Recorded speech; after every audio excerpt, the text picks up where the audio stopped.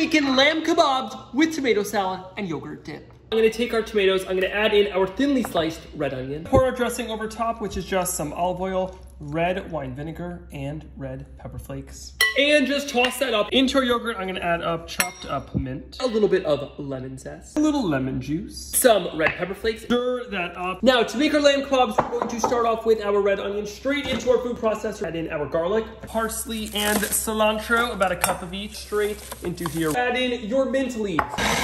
Pour that straight into our ground lamb. Add in your cumin, red pepper flakes. Completely combine this mixture. Scoop out 1/8 of it, form it into a 6-inch log. Take our skewer. We're gonna salt and pepper the top side, then we're gonna put them top side down into our griddle. Heat up a griddle on a nice medium-high heat. Take our kebabs, seasoned side down. Look at that beautiful sear. Grab our glaze, which is just some pomegranate molasses, boiled down with